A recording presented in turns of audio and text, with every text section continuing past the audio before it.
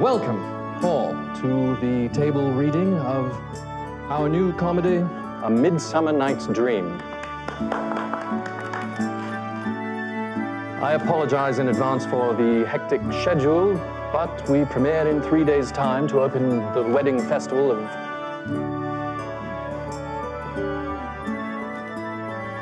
of some aristocratic couple. I haven't received confirmation yet, but word has it that the Queen will be in attendance.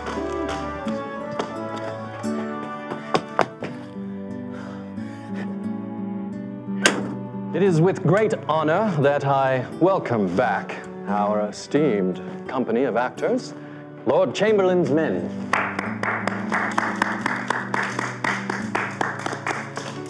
And I am proud to say, for the very first time, we have a lady among our players. In the role of Titania, I introduce to you Miss Kate Wentworth.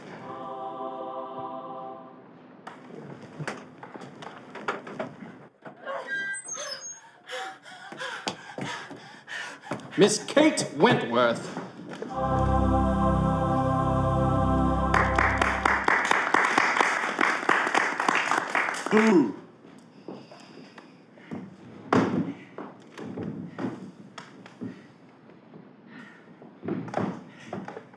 And on we go with our little play. Act 1, Scene 1, a wood near Athens. Enter Oberon, king of fairies, at one door, and Titania, queen of fairies, at another. Ill met by moonlight, proud Titania. Tarry, rash, wanton. Am not I thy lord? Then I must be thy lady. Tell me how it came this night that I sleeping.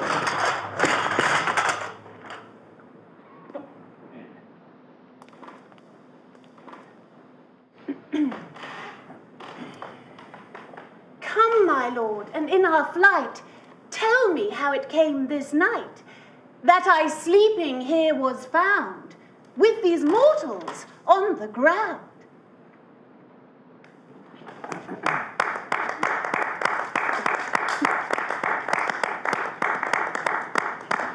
Thank you, everybody. Actors, back here in 1 hour for rehearsal.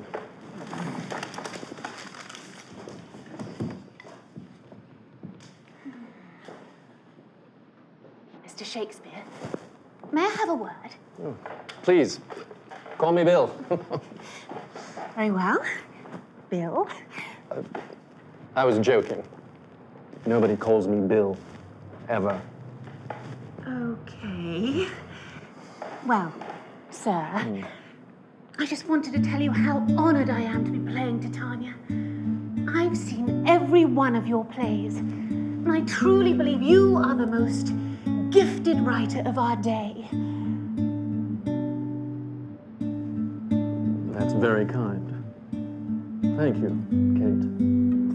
No. Thank you.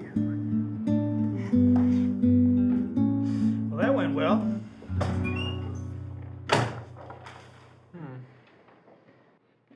You know, I can't quite put my finger on it, but something is missing. Yes, laughs. Well, the actors certainly didn't help our cause, but there's definitely some writing to be done. Did you guys see the body on that starlet? Oh, great wagon. Anyway, let's go through the play. We'll look for places to add some comedy, and if necessary, we'll re-break the story. But first things first. What shall I have the chef prepare us for lunch? La la la la la la la la la la.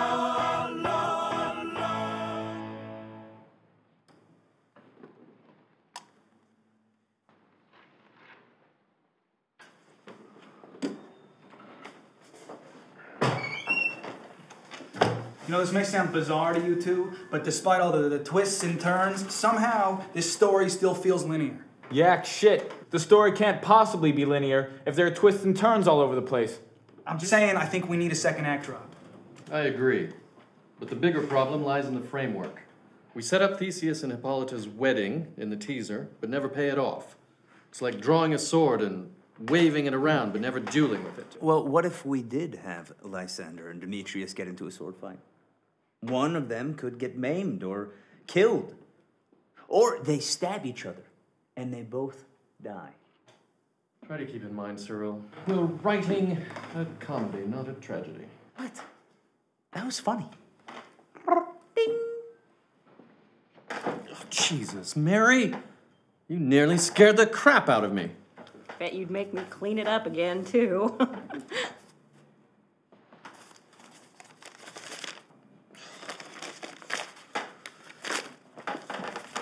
I'll be just a moment. Carry on.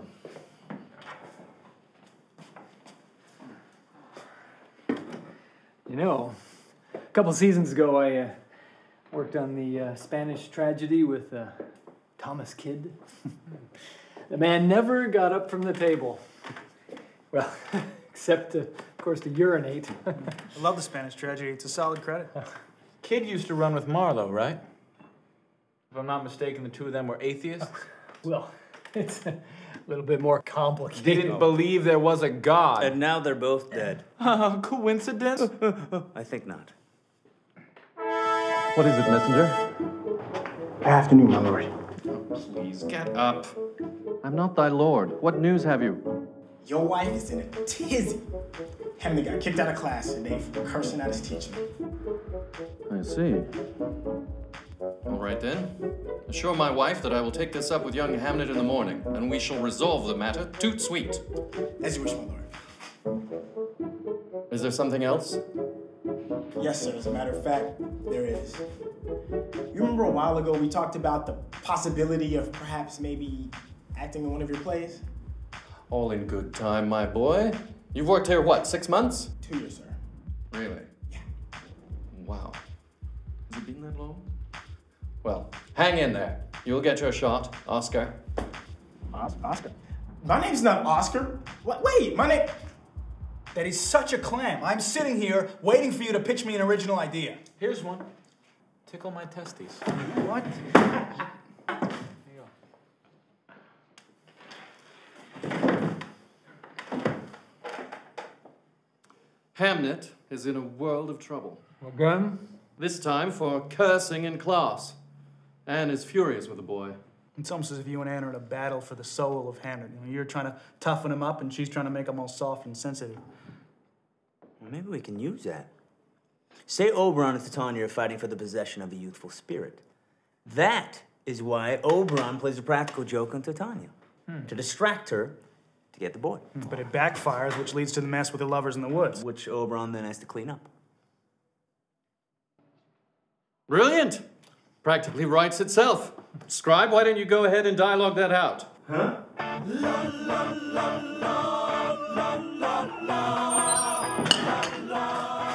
go? Young Hamnet nearly got himself suspended from school. Luckily, I was able to convince the teacher it would not happen again. What did Hamnet say in class to get in such big trouble? I'd rather not repeat it. Was it... fuck?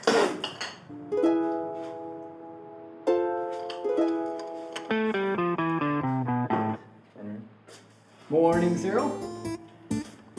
I read over the play this morning, And? I thought it read rather well. Oh, better. We're here till 4 in the morning.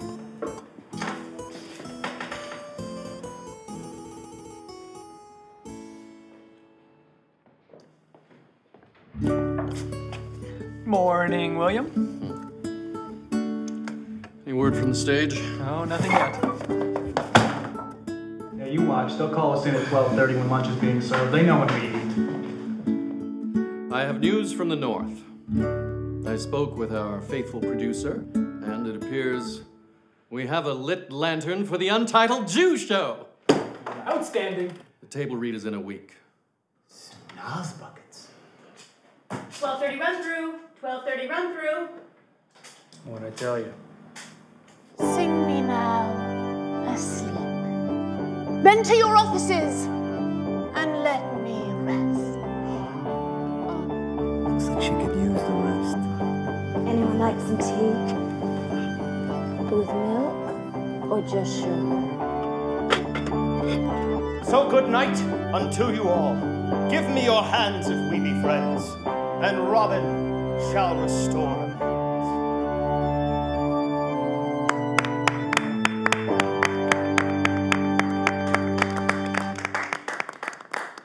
Great run-through. We'll probably just tighten things up and tweak a few stray lines. A few stray lines? I'm sorry, but I was led to believe that I would be playing one of the leads. Yet, by my count, Oberon has twice as many lines as Titania. She's the Queen of Fairies, for God's sake. Where is her insightful poetic monologue, shedding light on the human condition? We'll be sure to take a look at that in the rewrite, Kate. Anybody feel like mutton for lunch?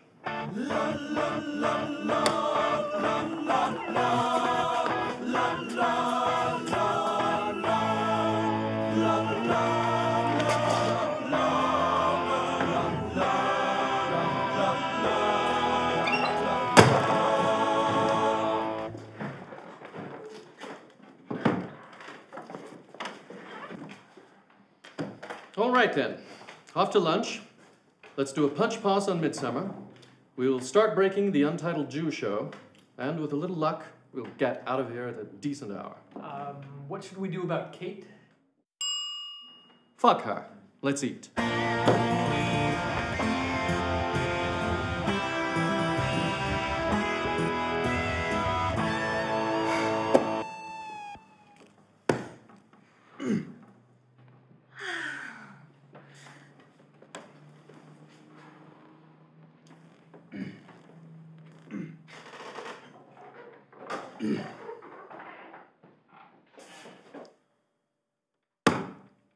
How about love makes the world go round?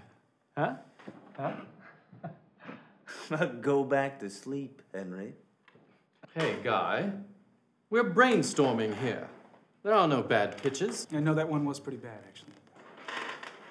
The lunatic and the lover are both made of imagination. Not bad.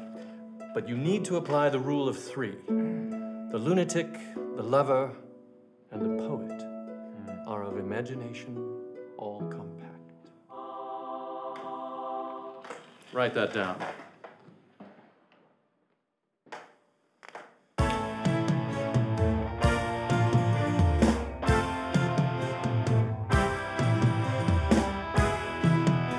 Say, instead of a shopkeep, Antonio's a great merchant prince. He uses his vast riches to acquire greater and greater wealth, but instead of usurious greed, he's motivated by benevolence. Sharing his fortune with the downtrodden, the Merchant of Venice. Merchant of Venice is certainly better than the Untitled Jew show. Although, if Antonio squares off against Shylock the Jew over money, he's going to lose. Jews. I say we call it a day.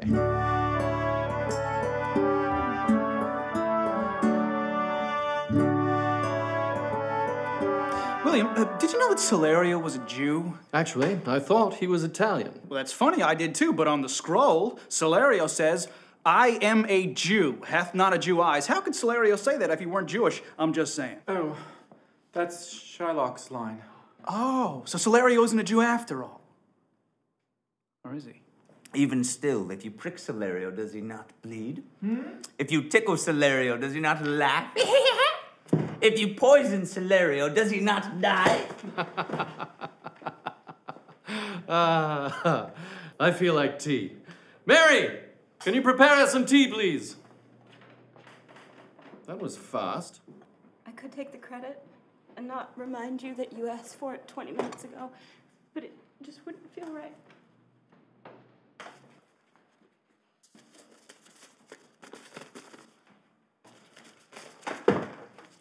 Why don't you guys take a break? I could use a $5.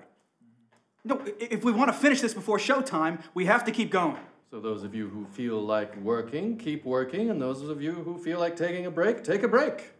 But the tea goes with me.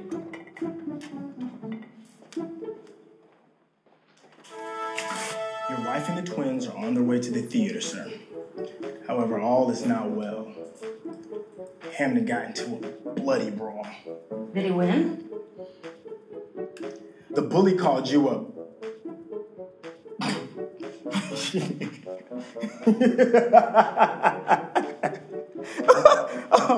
forgive me, sir. The bully called you a faggoty-ass faggot.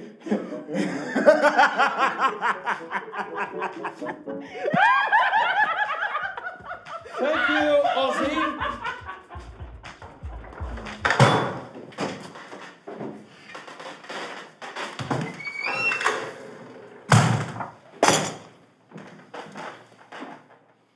Hamnet got his ass kicked. By whom?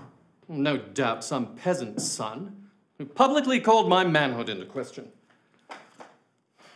The ignorance of the common man never ceases to amaze me. Imagine how good these plays could be if we didn't have to constantly pander and dumb it down for the groundlings. Least common denominator. 1 hour till curtain. Looks like you're fucked. I hate to do it, but we've got to split up. You chaps, stay here, keep writing Merchant. Cyril and I will go to the stage. Come down when you're finished. Cyril? La, la, la, la, la, la, la, la, la, la, la, la. This is a pile of dingleberries. We're sitting in here writing this play, doing all the grunt work, while Mr. William Shakespeare gets his name on it. He gets all the fame and glory.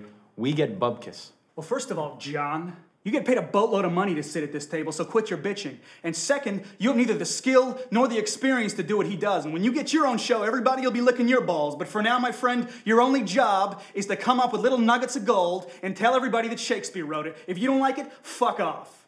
Well, that's just how the system works. Now, you pay your dues, and if you're lucky, maybe someday you get a chance to stage a play of your own. Well, I say fuck the system. No, John, you don't fuck the system. The system fucks you. I refuse to go on stage in this heinous costume and utter your ridiculous words. You, sir, are a hack. I fully expect this play to be an out-and-out flop, and for you to end up as a mere footnote in the history of theatre.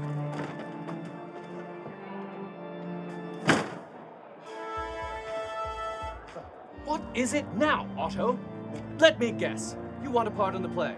Well, we're about a minute from curtain, so unless you've memorized Titania's lines and can fill out a dress, you're shit out of luck. But sir, Oh, you want me to write you a part? That's brilliant. I'll tell you what. I'll drop what I'm doing, put everything else on hold, and write a play just for you, Otto. Ah! My name is Othello! And I came to tell you, your family has arrived. Love you.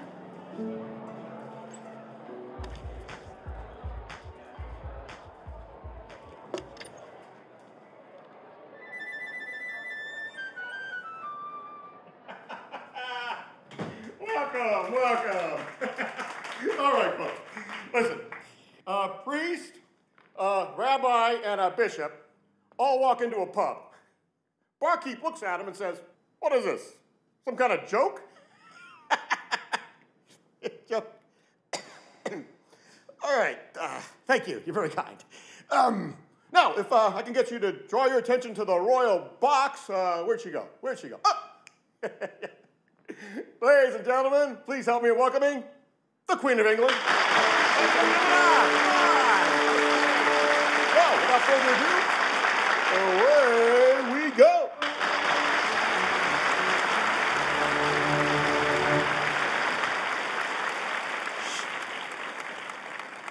Ill met by moonlight, proud Titania.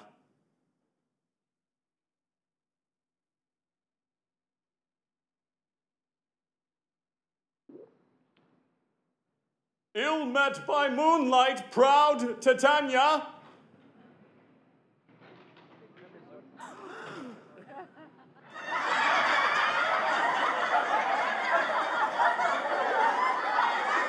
Terry, rash, wanton.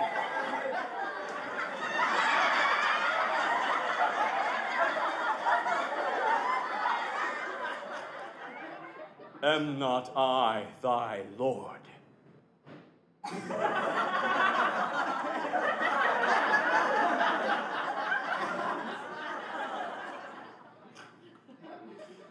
Then I must be thy lady.